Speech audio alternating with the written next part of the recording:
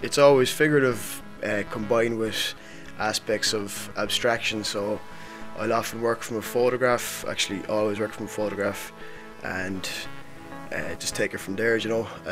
The last 3/4 of the piece is often, I don't know what I'm doing till it happens itself. There's themes of the metaphysical, auras, things like that, things that can't be defined by human knowledge. There's themes of abstraction and psychedelia as well, aspects of surrealism.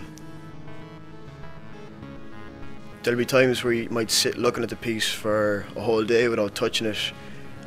You might add a couple of strokes, a bit of paint the next day, and suddenly something will hit you, it'll all make sense, and it just begins to flow from there.